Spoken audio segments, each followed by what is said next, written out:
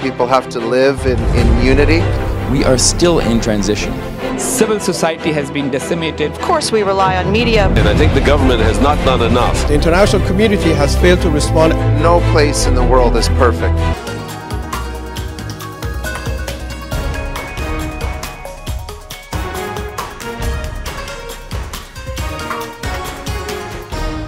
Hello viewers, I'm your host Pratiksha Mishra with another episode of South Asia Focus. Let's begin the show with the Global Partnership on Artificial Intelligence Summit, which announced the adoption of the New Delhi Declaration. The declaration said that a global framework for use of AI should be rooted in democratic values and human rights. At the inaugural GPAI Summit on December 12 in New Delhi, India's Prime Minister Narendra Modi announced the launch of a national artificial intelligence mission to strengthen the country's healthcare, agriculture and educational sectors. A report.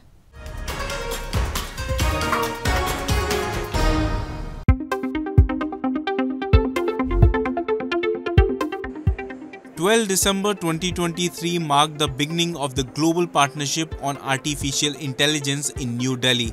The Global Partnership on Artificial Intelligence Summit, a congregation of 29 member nations, including the European Union, announced the adoption of the New Delhi Declaration on December 13.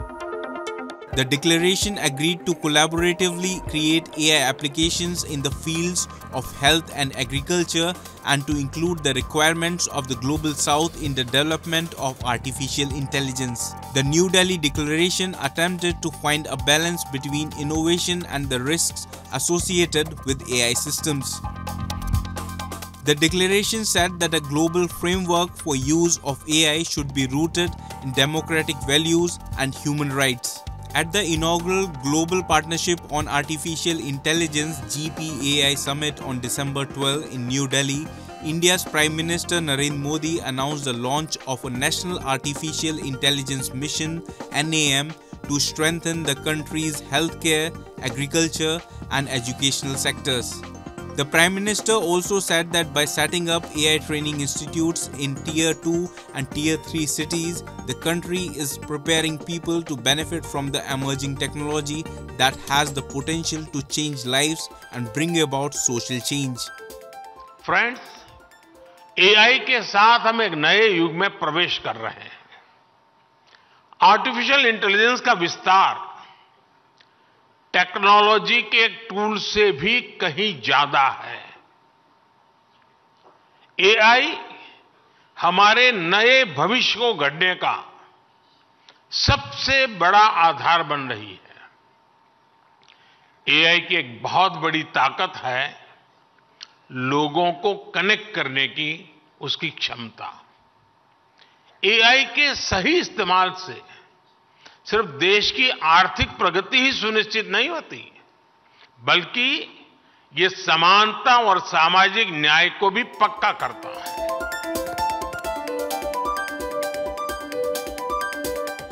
India is a founding member of GPAI, having joined the multi-stakeholder initiative in June 2020. The initiative aims to bridge the gap between theory and practice on AI by supporting cutting-edge research and applied activities on AI-related priorities. Speaking at the inaugural session of Summit, PM Modi called for nations to work together on a global framework to provide guardrails around AI. Prime Minister Narendra Modi brought attention to the harmful side of artificial intelligence, terming it as being capable of destroying the 21st century. Friends, AI के अनेक positive पहलू हैं, लेकिन इससे जुड़ी negative बातें भी उतनी ही चिंता का विषय है. एआई 21वीं सदी में विकास का सबसे बड़ा टूल बन सकता है और 21वीं सदी को तबाह करने में भी सबसे बड़ी भूमिका निभा भी सकता है. डीप फेक का चैलेंज आज पूरी दुनिया के सामने है. इसके अलावा साइबर सिक्योरिटी, डेटा थेफ्ट और आतंकियों के हाथ में एआई टूल्स के आने का भी बहुत बड़ा खतरा है.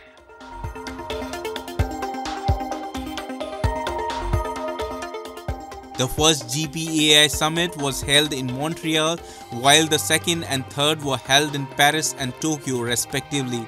Recently, the EU passed the AI Act, which imposes restrictions on the use of AI. The Act includes restrictions on law enforcement agencies' use of AI. Additionally, the Act permits complaints to be made regarding any guardrail violations.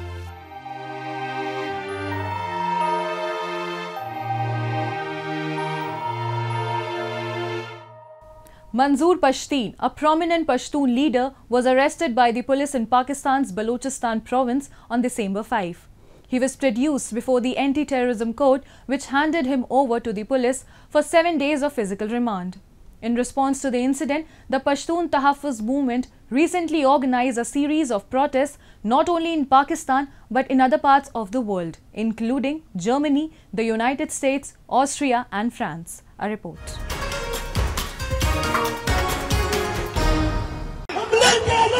आजादी शर्म करो हया करो मजदूर को रिहा करो शर्म करो हया करो मजदूर को रिहा करो Pashtuns held worldwide protests to demand release of Manzoor Pashtun, chief of Pashtun Tahaffuz movement. Protests were organized in the US, Germany, Austria, France and other parts of the world. The protester was seen shouting slogans like "Pakistan is killing, the world is watching," "Stop the Pashtun genocide" and "Free Manzoor Pashtun." Release Manzoor Pashtun! Release! On December 7, an anti-terrorism court in Islamabad handed over Pashtun Tahaffuz movement chief Manzoor Pashtun to Islamabad police on 7-day physical remand in a case registered in Tarnul police station.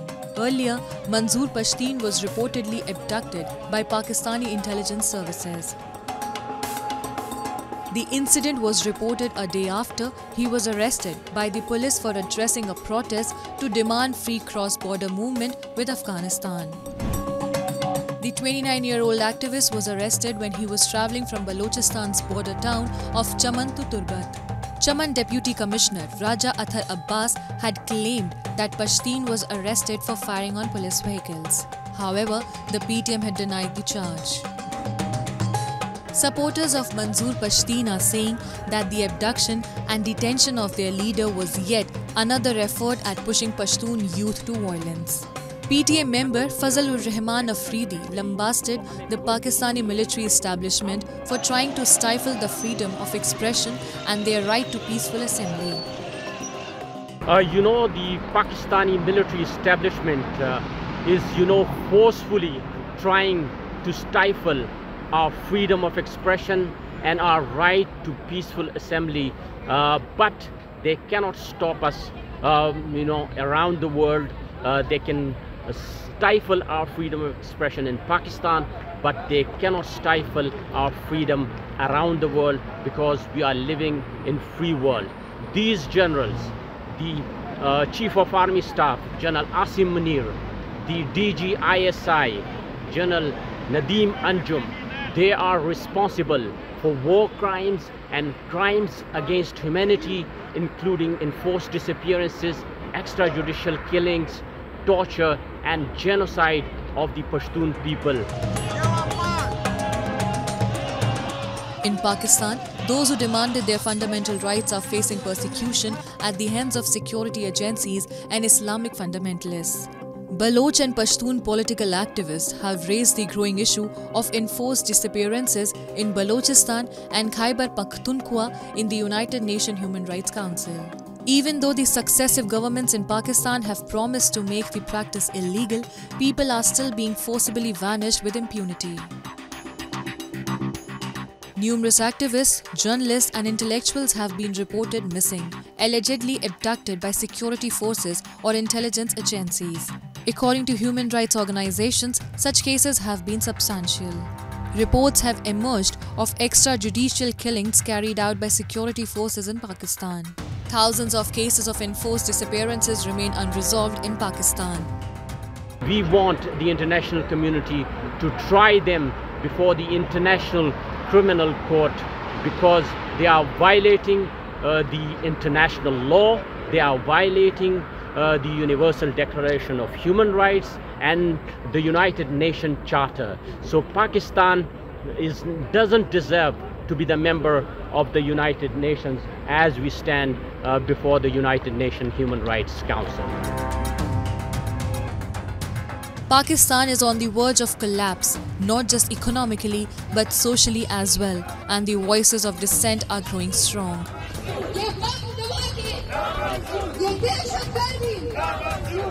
Three of Pakistan's provinces, Sindh, Balochistan and Khyber Pakhtunkhwa, still remain underdeveloped, where poverty and malnutrition are rampant. However, the government does not appear to make any effort to upgrade the educational and medical infrastructure.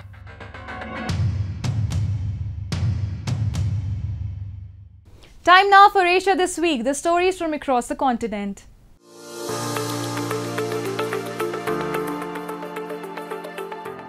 After the 2011 Great East Japan earthquake, the evacuation orders in the Fukushima prefecture towns of Okuma and Nemi were partially lifted.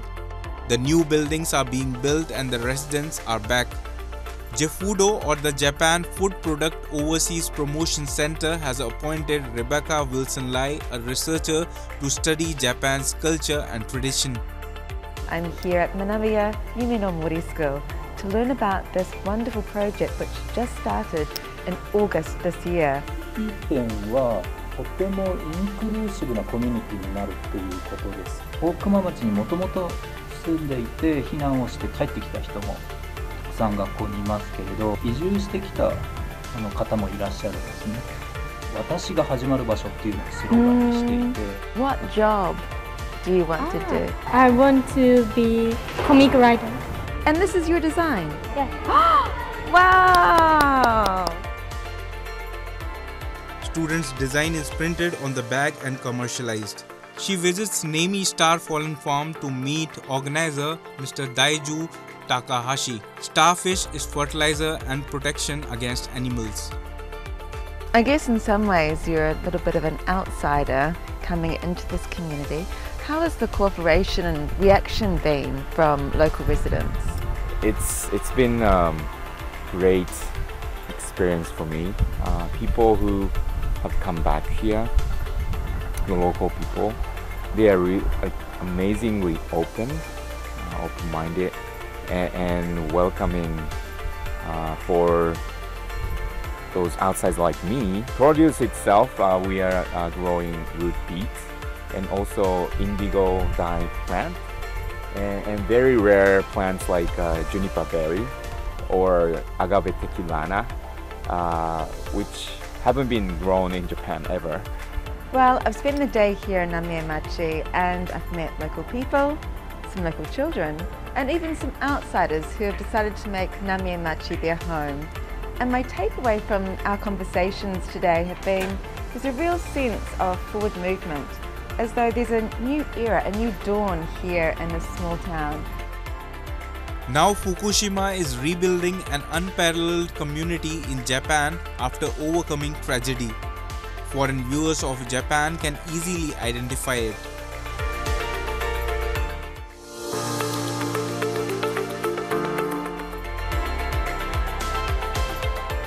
The Tokyo metropolitan government focuses on creating a city that is safe and secure.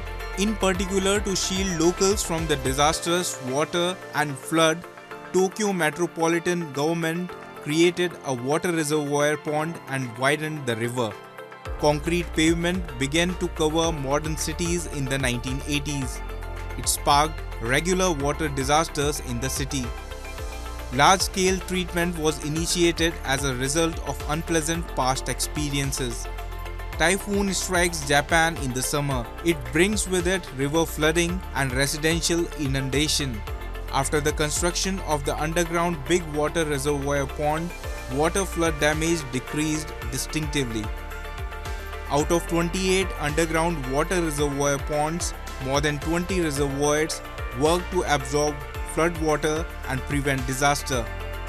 However, citizen cooperation helps to maintain a green environment and prevent flooding from water. 758 tanks are positioned to store rainfall in the Katsushika district to prevent flooding. It is known as a miniature dam and can hold 26,000 tons of water. 雨水活用というのはやはり区民レベルで進めていかなければならないかなというふうに思っておりまして、墨田区多くの区民の方に雨水タンクをご家庭に設置していただいて、普段使いで使っていただいているというところがございます。Preserved water is utilized to keep a green environment and daily life. Sanitary water comes from the preserved rainwater. It is developed by administrative leadership and citizen cooperation. Tokyo Metropolitan has a large following of both domestic and foreign travelers. Tokyo Metropolitan Police takes into account the safety and security of its citizens and visitors regularly.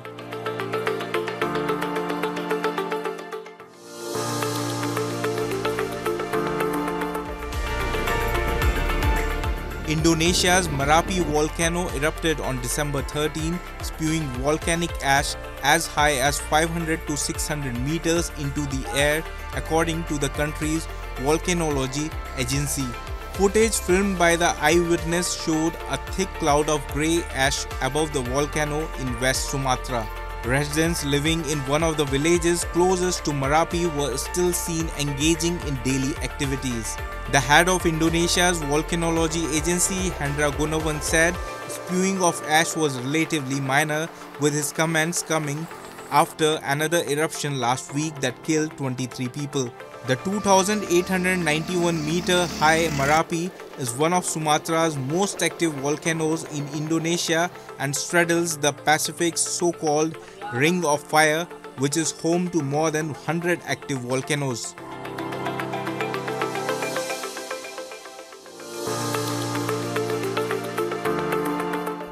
At COP28, government ministers representing nearly 200 countries agreed to a deal that called for a transition away from fossil fuels. Seeking science-based solution to global climate crisis, Bangladesh demanded doubling of adaptation funding. At the conference, Bangladesh emphasized on political commitments from major carbon emitters to reduce global carbon emissions.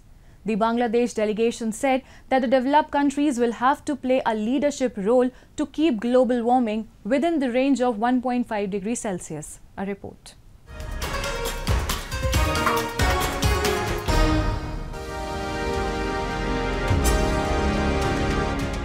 At the COP28 Climate Summit, representatives from almost 200 nations agreed to begin reducing global consumption of fossil fuels to avert the worst of climate change, signaling the eventual end of the oil age. The deal struck in Dubai after 2 weeks of hard-fought negotiations was meant to send a powerful message to investors and policymakers that the world is united in its desire to break with fossil fuels. But climate experts and activists in Bangladesh are worried about how to fund the phasing out of fossil fuels in the developing nation. Bangladesh is trying its level best to phase out. Obviously, it would require climate finance, technology support and investment.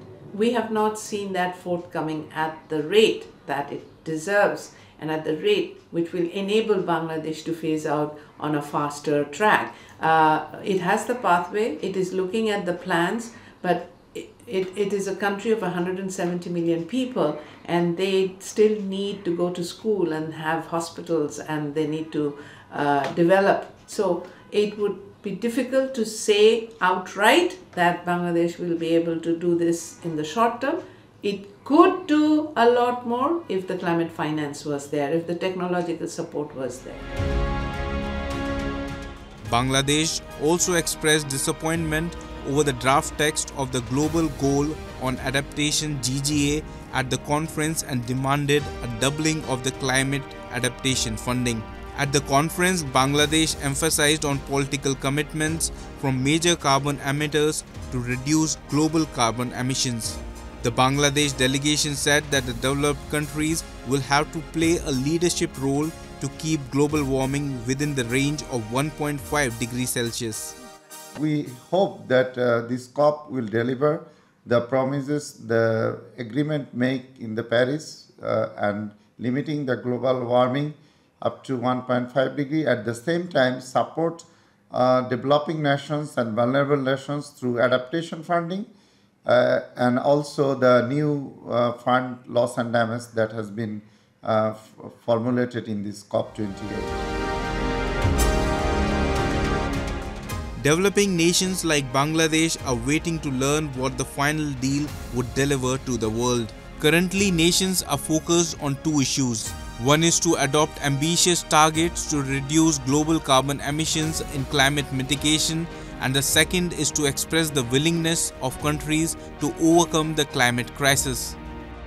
I guess possible transitioning might have some impact, so we will see that in the long run, but for now we have to see what it brings forward for us. Bangladesh's expectations from COP28 are rooted in the nation's urgent need to address climate change impacts and secure a sustainable future. By actively participating in negotiations and promoting climate solutions, Bangladesh played a pivotal role in shaping the outcomes of COP28.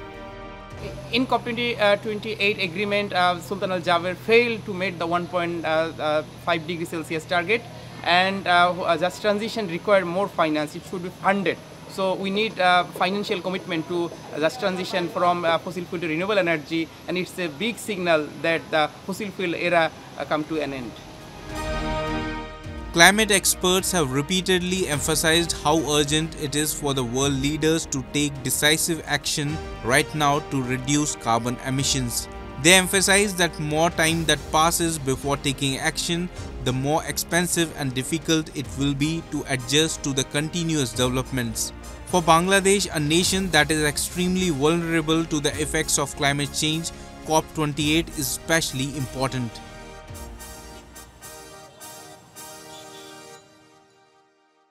Moving on, Bala Chaturdashi, also known as the Festival of Lights, is a significant festival recently observed by Hindus in Nepal. It holds deep spiritual meaning as families come together to remember and honor their departed loved ones. The festival begins at sunset, transforming neighborhoods into a spectacle of colors and lights. Streets are adorned with intricate oil lamps, creating a serene atmosphere that symbolizes the guiding of spirits towards peace. Devotees offered prayers for the departed soul and seek blessings for their peaceful journey beyond this realm.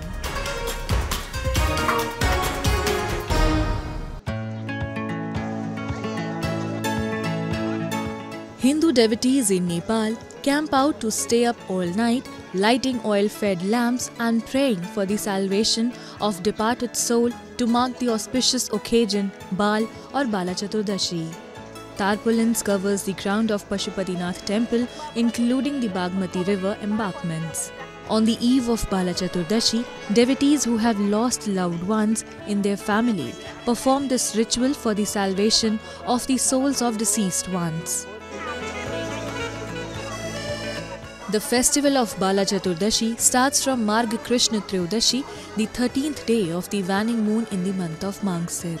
Devotees who observe this ritual maintain strict fasting with only one meal that day and abstaining from garlic, onions, fish, eggs and other food items that are said to be impure. In the evening, they reach the Pashupatinath temple or shrines dedicated to Lord Shiva and chant hymns and prayers to Lord Shiva all night long. They light Akhand Jyoti in the name of deceased souls of their families.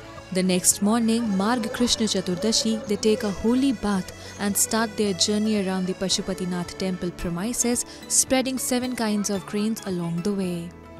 यो वर्षको एकचोटी छरिन्छ बाला चतुर्दशीमा एकदम मरेका पितृहरूको लागि चाहिँ आत्मा दिवंगत आत्मा चिर शान्तिको लागि चाहिँ पितृहरू चाहिँ स्वर्गवास होस् जन्मिनु मर्नु नपरोस् भनेर एउटा हाम्रो हिन्दू धर्म अनुसार आस्था चलन हो. The 7 grains include dhan, jaw, til, ghun, chana, makai and kagnu. Devotees walk along Kailash Surya Ghat, Gauri Ghat, Arya Ghat, Kueshwari, Mrikhastali, Bishwarup, Kirteshwar, 108 Shivling. On the auspicious occasion, devotees float the live lamps on the river, which is believed would lighten the world of departed soul in their afterlife. Devotees remain awake throughout the night, campaigning on the edge of the Bagmati river facing the Pashupatinath temple. हामी आज बत्ती बाल्ने मादी बाल्ने रातभरि अनि त्यहाँ बिहान बत्ती सेलाउने त्यहाँ फेरि अर्को होम सानो होम लाउने त्यस्तै कार्यक्रम छ हाम्रो. As per Hindu mythology, one's ancestor will have a place in heaven if such seeds are sown in the shrines related to Lord Shiva and at the Pashupati area in the name of the deceased, and family happiness is ensured. According to the myth, there was a trader named Balananda who had come to Aryaghat in Pashupati. There he was eating on the bank of Bagmati. Near him, a body was being burned in a pyre. Bala had a childhood friend named Brishnasimha.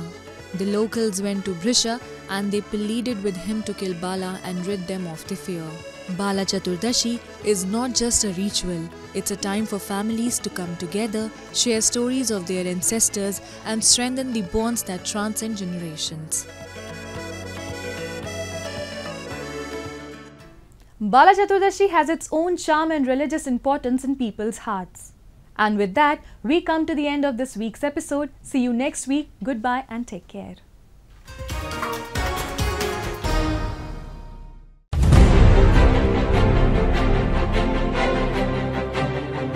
People have to live in unity. We are still in transition. Civil society has been decimated. Of course, we rely on media. And I think the government has not done enough. The international community has failed to respond. No place in the world is perfect.